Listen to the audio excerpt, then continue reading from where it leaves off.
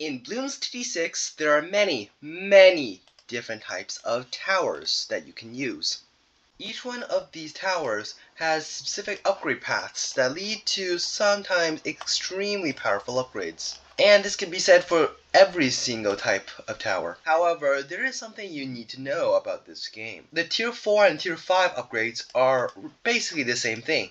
The Tier 5 just being much more powerful. Take, for example, the Tack Shooter.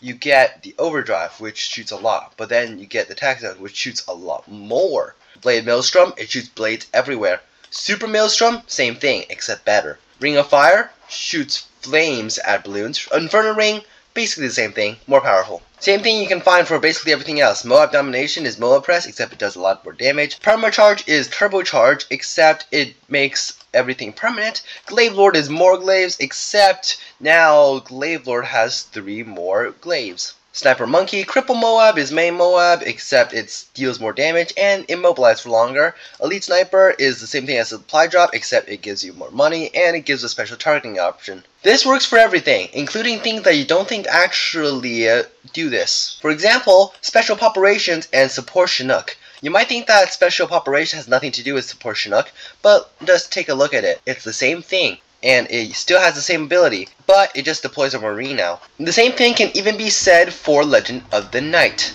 You might think it's not true, but no, it's just a Dark Champion, except it deals more damage and it has the special Black Hole ability. Now in this game, every single Tier 4 and Tier 5 towers are linked, ever so slightly different, only a few differences. However, there is one unit in this game that does not follow that rule.